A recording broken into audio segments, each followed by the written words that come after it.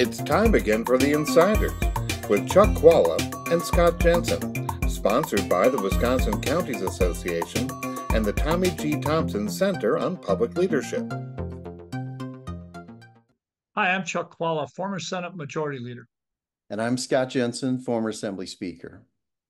We're the Insiders. So, Scott, one of the biggest political events of the year, outside of the election itself, is coming to Milwaukee, Wisconsin. The Republican convention is coming to Milwaukee. Obviously, great thing for Milwaukee, great thing for the state of Wisconsin. What's your take on the convention and the impacts for Wisconsin?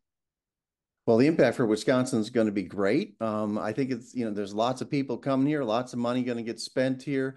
There's going to be a focus on the state. Good stories will be told all over the country about what a great host Wisconsin was for this convention.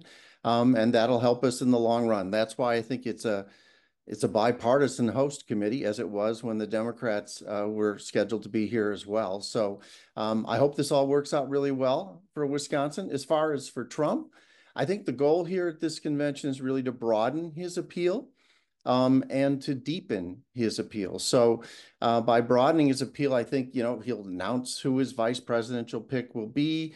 You'll get a chance to meet that person.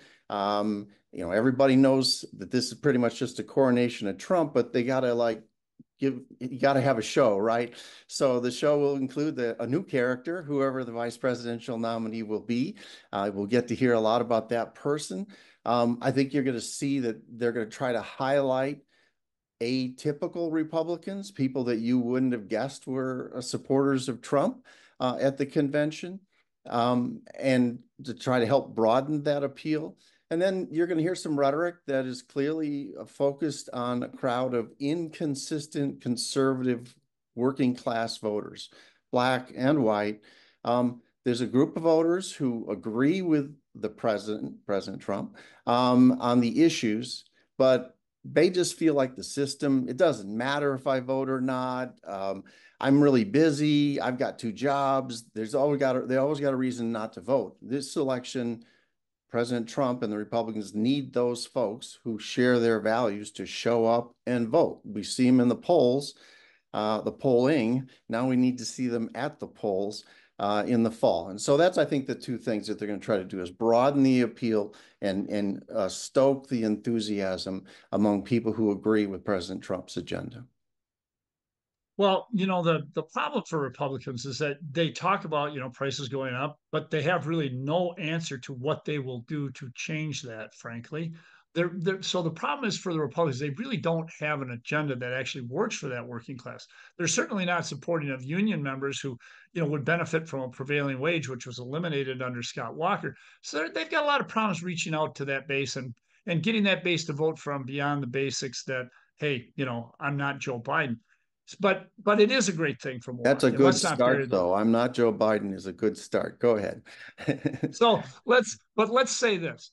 I think it is a great thing for the city of Milwaukee. It's a great thing for Wisconsin. And I'm happy to join in that chorus as Scott was ready if the Democrats were going to have their convention there some years ago, although we got sidetracked by COVID. So I think that is a good thing for Wisconsin. It's great to have them there and for them to be educated about what a wonderful city Milwaukee is. Oh, by the way, didn't Donald Trump say something about a horrible city? Not a good move for your candidate to be saying, but it is a great city. They're going to see a lot of good stuff, hopefully Brewer games and all sorts of fun things.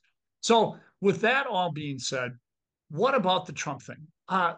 Nobody on their side can get away from MAGA. No one is allowed to be a dissenting voice. And right here in Wisconsin, Mike Gallagher said, I've had enough. I'm getting out. Paul Ryan, who is the vice presidential nominee, never has Wisconsin been so high up in the political universe as when Paul Ryan ran as vice president for the United States on the Republican ticket. He is not voting for Donald Trump. There are lots of problems in the Republican MAGA world because it's only a MAGA world, and that's the big problem. Talk about Liz Cheney and others that are out there, conservative Republicans who are not there. So what's remarkable to me is how right now Democrats are pretty divided, but Republicans are rallying around MAGA. And I'm going to be surprised to see if a MAGA candidate like Donald Trump is able to win in November. But we're going to see a convention that I'm sure will do the things that Scott said. And I will be interested to see who the VP is because I agree with Scott. I wouldn't be surprised to see that announced next week because they want to stay away from interrupting the Joe Biden show that's going on out there right now. I think that's right. And as you know, Chuck, conventions, a good convention, a successful convention is one that's about unity.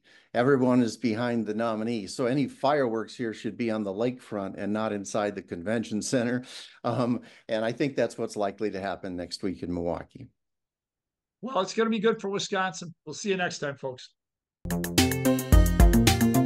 You've been listening to The Insiders with Chuck Chvala and Scott Jensen, sponsored by the Wisconsin Counties Association and the Tommy G. Thompson Center on Public Leadership.